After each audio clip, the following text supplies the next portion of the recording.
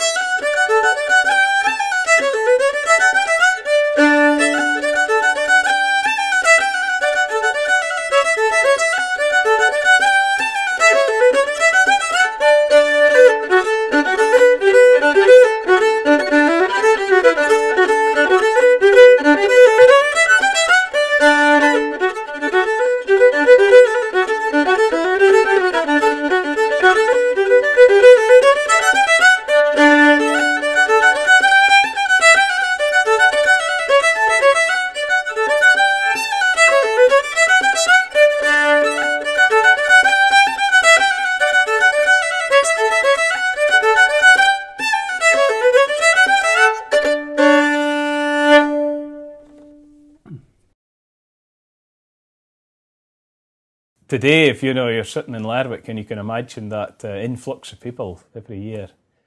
So the Whalers, I suppose, are musical. They've left a bit of a musical legacy there that's continued. I could play you one tune. It's a kind of I'd say a bonny tune. It's called the Greenland Man's Tune. And it's quite atmospheric. They said there was Greenlandic words for it at one time, but they don't know them anymore. But the melody is a really lovely melody. I'll see if I can play a bit to you.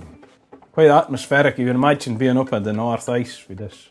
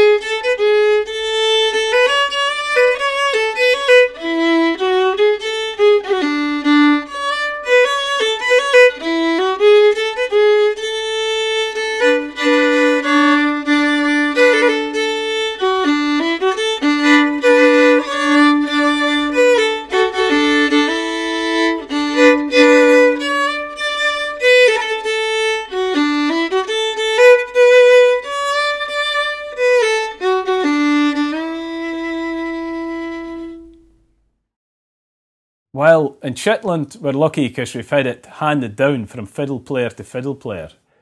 But I really didn't expect to find any evidence of fiddle players in Greenland. Recording in Shetland, our archives only go back really but maybe the 1950s, or there's some collectors that wrote things down in the 40s.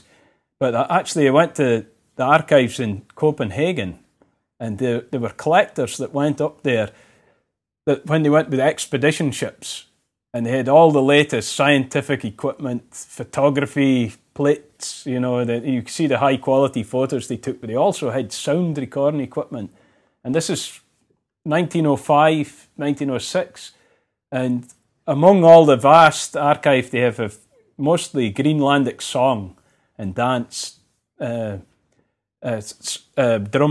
dances, then there were some snippets and real gems of fiddle music. And it must have been just there was a dance going on and they stuck on and recorded a couple of tunes. And listening that to me as a Shetland fiddle player, I could immediately recognise the style. What struck me with the recording was how good the fiddle player was. A really accomplished fiddle player and tremendous energy and drive for the playing. And you think I think that there's a couple of recordings. There's a really old one at 1906, but there's another slightly better quality one for the 1930s. And obviously they were still playing fiddle up there then.